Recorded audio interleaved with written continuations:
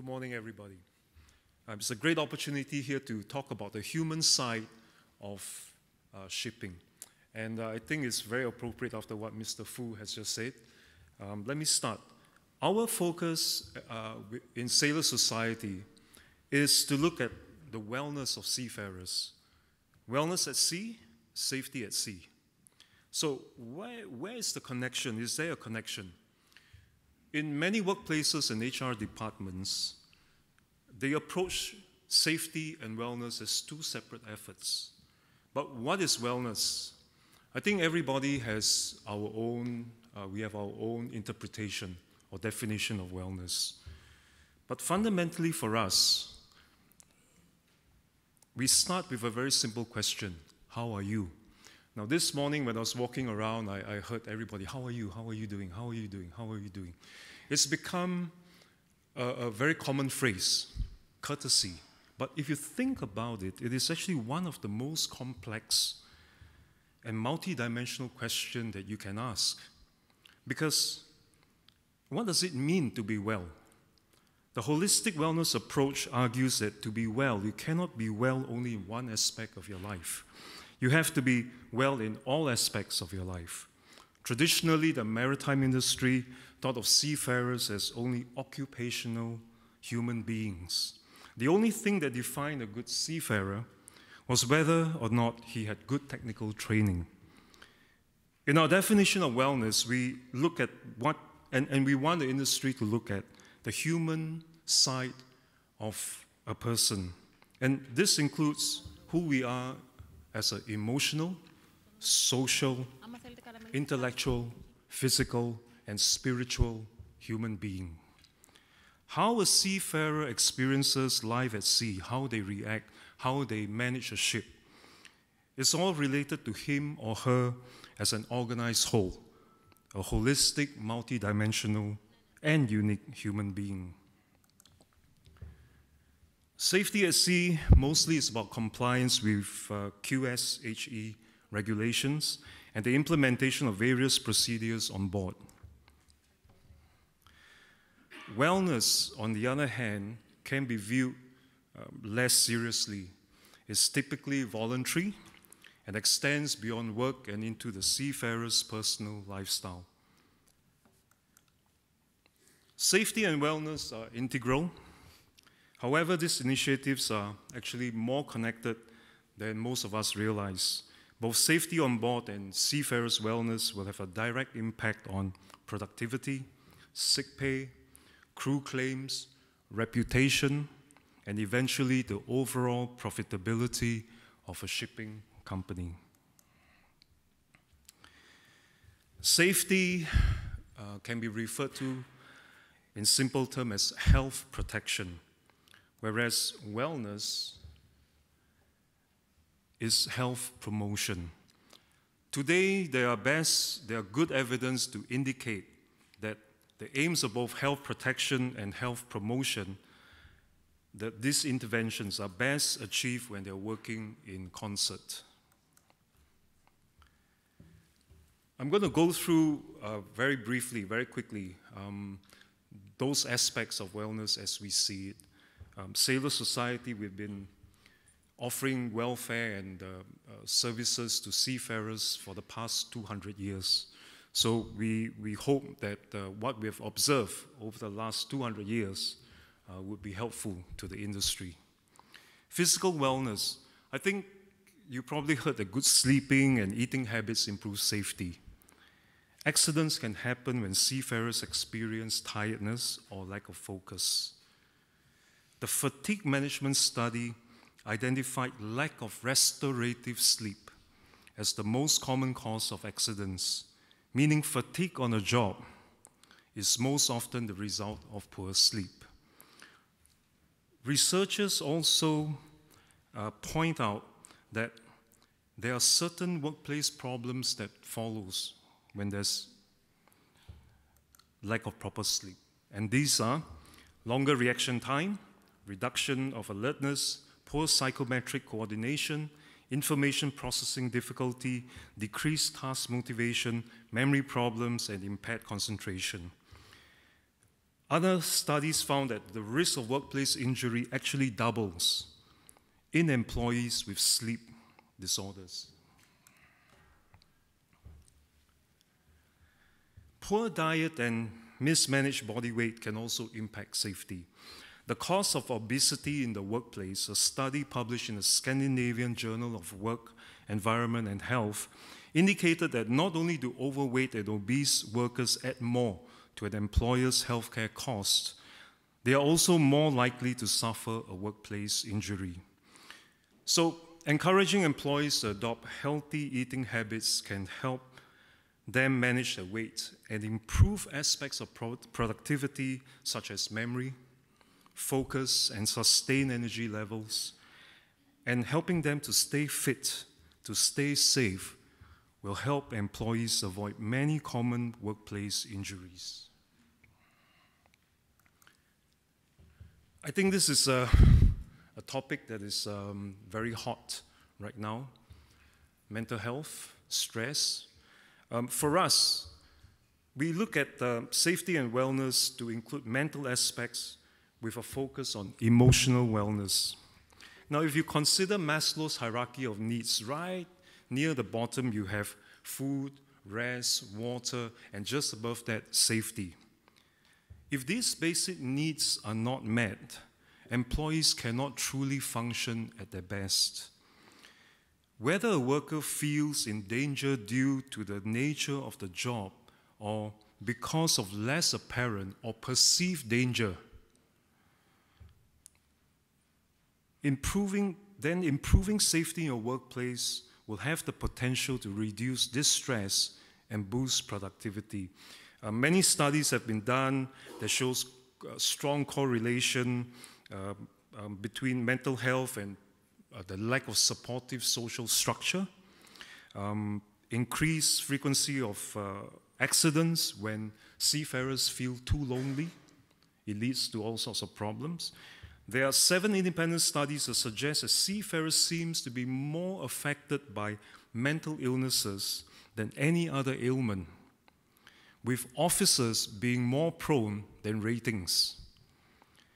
So this suggests a strong linkage between psychiatric illnesses or disturbances and a decreased ability of the seafarer to cope with job expectations and a negative impact on the safety culture of a ship.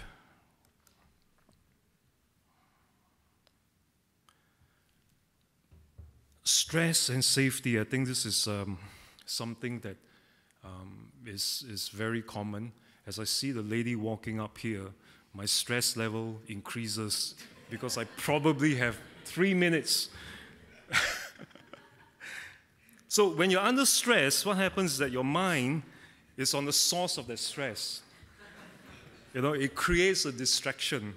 And it's the same for seafarers. You know, imagine if you got information about a problem at home and you're climbing up a ladder or moving around the scaffolding trying to paint or finish up some other work.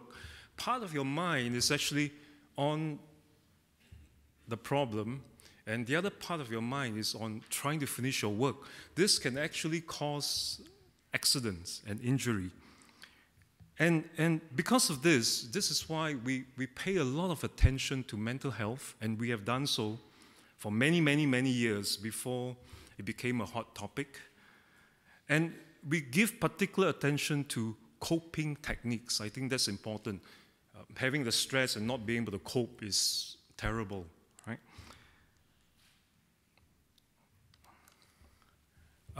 This is a slide that I think with statistics that many of you are quite familiar with, where it shows that a high proportion of people that have been interviewed, the first 2 are done by ITF, it shows that there's a high percentage of seafarers that think that their co-worker is suffering from depression. There are unverifiable data on suicides on board. This is quite a serious thing. Let me give you an example. Is it real or not? Well, we have chaplains in 100 ports around the world. We work in 30 countries. And some 3 months ago, my chaplain in Haldia, India, northeast of India, gave me a call and said, Gavin, what should I do, because he went visiting a ship, and the galley was quiet, but a lone seafarer was sitting there. He didn't look right. He was smoking. Everybody avoided him. There were, I think, 25 crew on board. Everybody avoided him. My chaplain went up to him, said, how are you? Started talking to him. Just kept quiet. This is what we call ministry of presence, just to be there. And then all of a sudden, the guy just broke down. He said, if you knew what happened to me, you would be crying too. And then he told my chaplain what happened to him. He was sailing from Europe down to India, and he got news that his son, aged 6, had died. 6 years old, died. This man, he couldn't sign off. He reached India, and then he had about 1 month left of his contract. And he had to stay on because he needed to keep working so that he could support the rest of his family. I can't imagine, that kind of situation. So depression, stress, it leads to a lot of problems. Suicide, nobody wants to talk about it, but it's there, it happens. We have handled cases, and it's not nice, but it happens. So because of this, we introduce suicide prevention modules. How can you get your co-workers to identify signs of depression or potential suicide? We're not experts, but just to provide that support. We introduce this in our Wellness at Sea training and Crisis at Sea response training programs for seafarers and company personnel, aimed at setting up, I think after incidents happen, direct communication rules between seafarers and companies. We know in cases where companies talk about such things in a vague or ambiguous manner, it actually all adds to stress, produces misunderstandings, and leads to potential disobedience.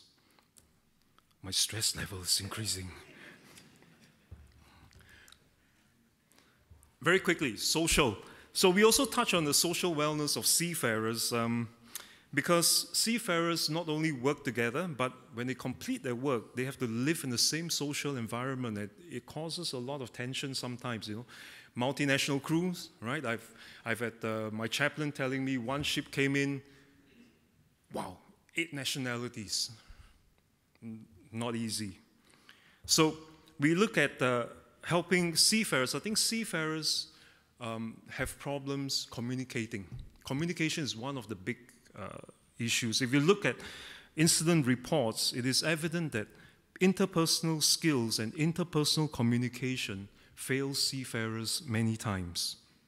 And inadequate communication is listed as one of the 3 main factors in shipping accidents. We're almost there.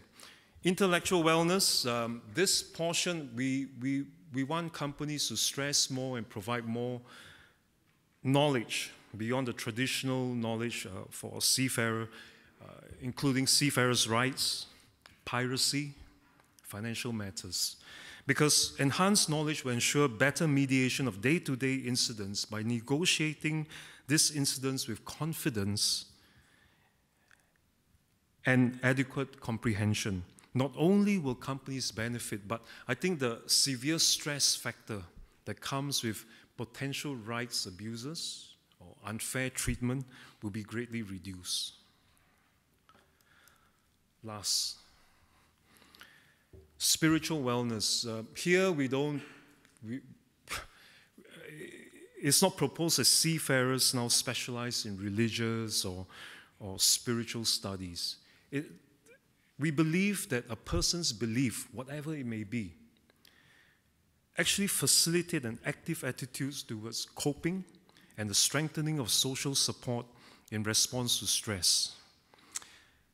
Companies should, if they can, provide a reflective space where seafarers can focus on identification of potential spiritual coping mediators as part of a strategy to understand and help them prepare for life at sea and continued life at sea. So in conclusion, our aim is actually to take seafarers on a journey of self-exploration. We are not experts of seafarers' lives. They are the experts. But we want to start a conversation, companies, seafarers, ourselves, to create a space where seafarers can grow to become better seafarers, better husbands, better wives, better children, better parents in a safe environment. Thank you.